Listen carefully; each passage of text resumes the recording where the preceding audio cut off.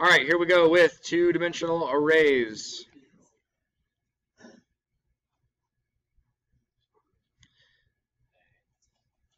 All we're going to need on our form is a button, which I'm going to label create,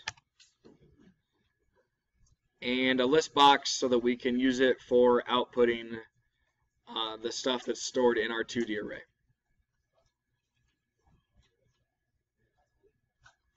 Go ahead and double click on your button.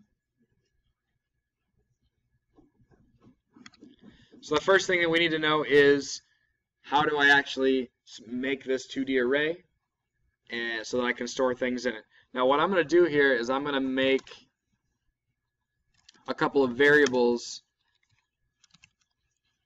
called rows and columns so that we can specify each time at runtime how many rows and columns we want.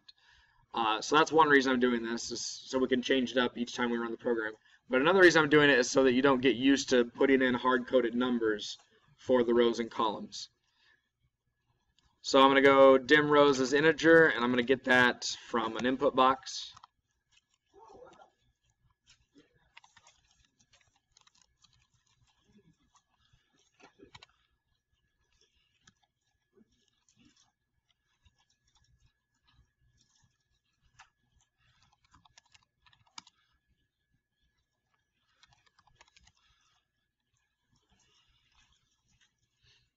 So we're going to use these two variables to actually specify the size of our 2D array. Just like with any other variable, you start with dim, you give it a name. I'm going to call mine matrix.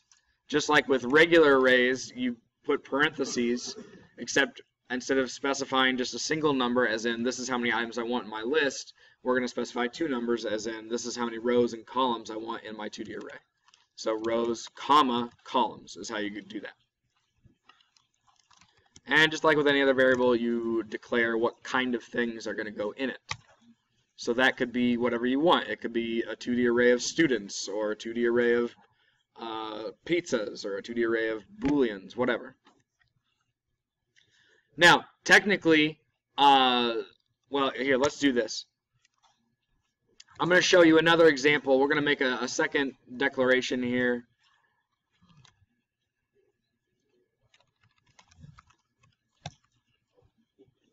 Because I want to show you how to fill a 2D array in your code, like hard code in the values, like I showed you with one-dimensional arrays.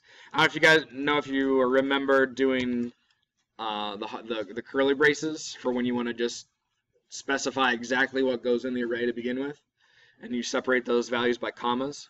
To do that with a 2D array, you actually need a nested set of brackets, because now we're going to specify each row in our matrix. So if I wanted to do like a 3x4, like what's up on the board, you would, type in your numbers in this nested set of brackets. You close that set and then do a comma and then open up a new set of brackets for the next row. So you then specify what goes in that row, close that set, and then finally our third row.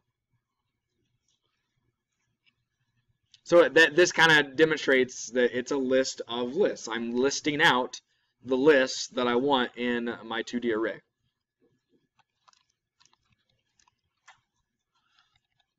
Okay. Now, we are missing one other thing, though. I don't know if you remember, but when you hard code in the values like this and declare it and fill it all at once, you don't put numbers in here, right? Because it's gonna know what the size is supposed to be based on how many items you put in. So you don't put any numbers in. But since it's 2D, you do have to put a comma in. Apparently Visual Basic isn't smart enough to figure out that it needs to be two-dimensional. You have to actually put that comma in there and be like, hey, by the way, making it two-dimensional. Now, if we were to put numbers into this, what would they be? 3 and 4, you would think, right? Except remember, Visual Basic is really stupid with how they do arrays. It's not 3 and 4. It's 2 and 3, right? It's the last index of the thing. So it's the last index of the rows is 2, the last index of the columns is 3. But again, those don't go there since we're filling it right away. However, that does lead us back up to here. If I typed in 3 and 4 as my number of rows and columns, in order to actually make a 3x4, I have to go rows minus 1 and columns minus 1. Which, again, Visual Basic is like the only language that is dumb like this. Sorry? No, they're zero base. It's just that when you make them, the number that you specify here is the actual number of rows, as opposed to the index of the last row. So yeah, everything's zero based everywhere. Okay, so now next I want to show you just some properties of 2D arrays that we're going to need to access. So we're just going to do a couple message boxes here.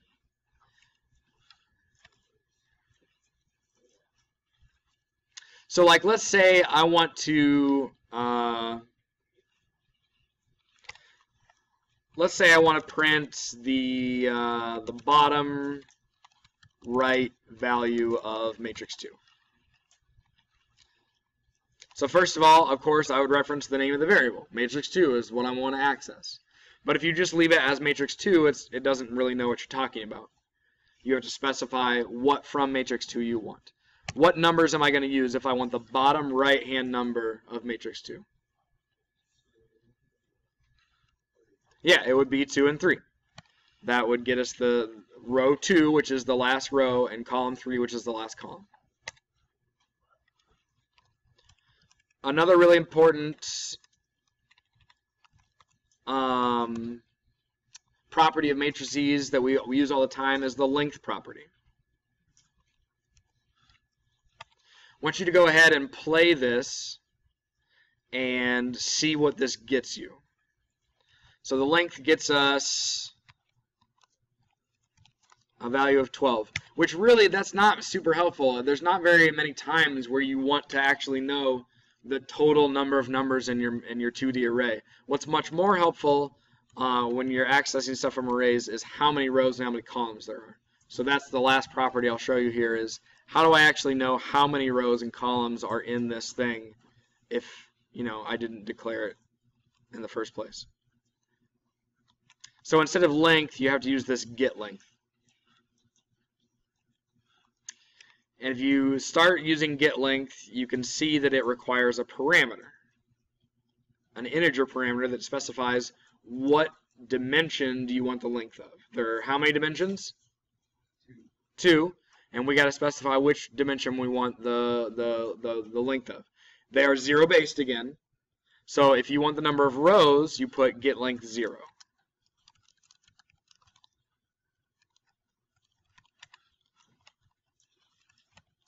And then if you want the number of columns, you do get length 1. So these are the two properties that we're going to be using a lot in our code so that we can traverse our 2D arrays. Because when you traverse a 2D array, you access each row and then you access each column in that row, and you need to know how many rows and columns there are. So we have this matrix that the user is going to specify the size of, and I want to be able to fill that matrix regardless of how big it is. So we're going to write this separate procedure. It'll be a sub since it's not going to return anything. I'm going to call mine fill 2D array. Now in order to fill it, we got to send it to the procedure as a parameter. And which kind of parameter will it be? It's got to be by ref if it's an array that we want to actually change. We're referencing the array itself, not a copy of the array. You can put whatever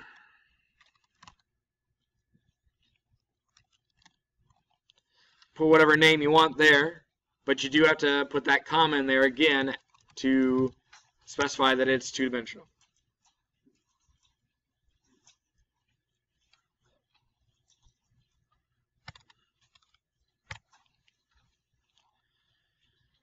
All right, so how are we going to work our way through this two-dimensional array? What are we going to have? All right, so we can start our nested loops with the standard way. So if I want to specify going through all the rows, what do I need to put here? No, I don't have access to rows here. that variable was local to our some 2D array, and then get length is the correct procedure, and you want to specify that you want the length of the 0th dimension.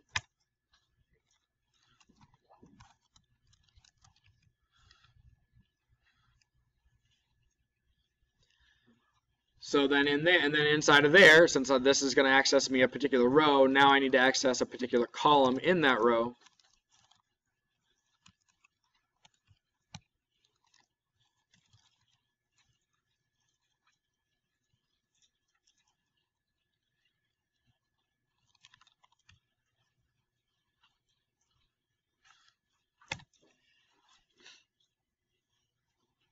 So, first we'll fill spot 0, 0, and then we'll fill spot 0, 1, and then 0, 2, and 0, 3, on until we get to the end of the row itself, which is the last column.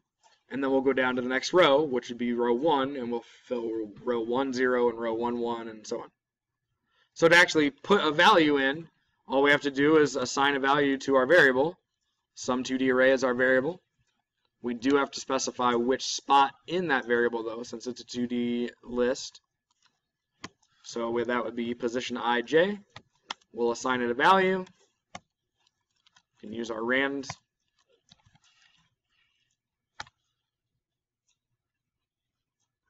So if I want to print out all these values row by row, I'm going to make another procedure for that. And really, you can just copy a lot of stuff from the procedure we just wrote. So one thing I'm going to copy is the parameter itself, because I need to be sent the array that I'm supposed to print. And then you can go ahead and copy the code as well, because I'm going to be traversing this 2D array row by row, column by column. So all I've done so far is fill in the parameter and copied the code from up above.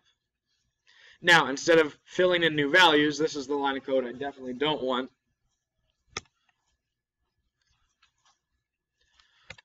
Like I said, we're going to need to join up the row of numbers so that we can print it all at once. Because, again, we don't know how many numbers there's going to be, so it's not like we can be like, here, print these 3 numbers all at once, because there might be 20 numbers in a row. So I'm going to dim a string.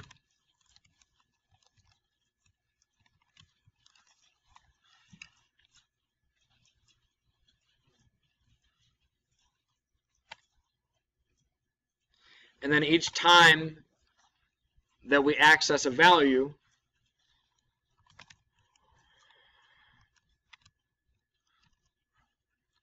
we're going to join on the next number to what's already there. So we're going to grab something from our 2D array. So here's where you could put tabs in if you wanted. I'm just going to put in a couple of spaces, because I think tabs will probably get us too far.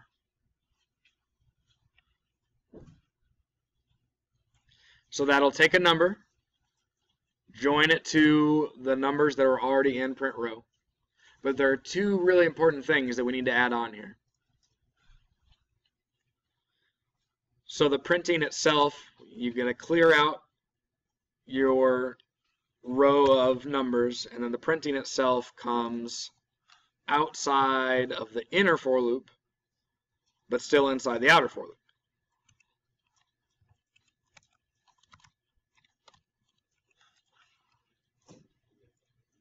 So to see that this actually works, I'm going to go up to my button. I'm going to comment out all these message boxes because I don't want them anymore. And with my original matrix, I'm going to call fill, send it the matrix, no parentheses, right? Because they're sending the whole matrix. And then I'm going to call print and send it the whole matrix.